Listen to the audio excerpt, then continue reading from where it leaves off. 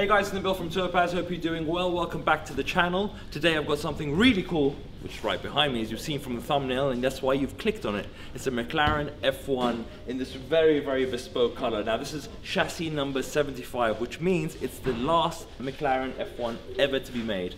Now this is one of those things where when we get a car like this coming in, I have to record it. Unfortunately, I've been away, so I haven't been able to record the full process through with Thomas, and it's one of those things where I'm trying to salvage as much to show you what it looks like here with the car. Gary's working away at the car to make sure that all the last touches are about to be done before the car's about to leave. Let's talk a bit about what we did on the car. So, level 3 details, what we started off with, paint correction to make sure that the substrate is absolutely perfect. I mean, the paintwork is in very good condition anyway, but we wanted to make sure it's absolutely perfect to get to that Topaz standard. Now, let's talk about paint protection film. That's a bit more tricky because we've obviously seen about 6 road cars, about 4 or 5 GTRs as well. So we've seen quite a few F1s, so we're quite familiar with them, but no F1 is exactly the same. One side is slightly different to another side, and obviously these were all handmade, so there's slight minute differences in every single panel. So with this car, we've had to basically redesign all the pieces and adjust them a little bit to make sure that it fits perfectly to this car itself. It's like a tailor-made suit essentially, and then we'd save it onto the chassis, which obviously, as I said, is a chassis 75, so very cool. But once, in terms of paint protection film, again, we're going through all the different elements. We double up wherever it's possible to, and to make sure that any areas that are high impact, we double them up with 2 layers of paint protection film to make sure this fantastic paint is looked after and protected. But what's also cool, and we're going to show you some work being done on this, it's the car standing right next to it.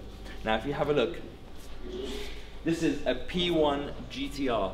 Now, a P1 GTR is cool, but a P1 GTR which matches this F1 is even cooler. And that's exactly why I thought I'd show you this at the same time. So whilst we're talking about patterns and obviously paint protection film, with this car behind me is a similar thing to the F1 where the patterns need to be adjusted specifically. And one of the areas is, for example, if you look at this front splitter, where you have so many rivets and so many different little circles, every single one of those are slightly different position in each one of the cars. So again, it's all about the detail. So this video is going to be quite nice, bit short, but I hope you enjoy it. I know I enjoyed it, and yeah, what an absolute pleasure having this car in. It's one of those cars, it's like, you know, childhood memory, childhood dream.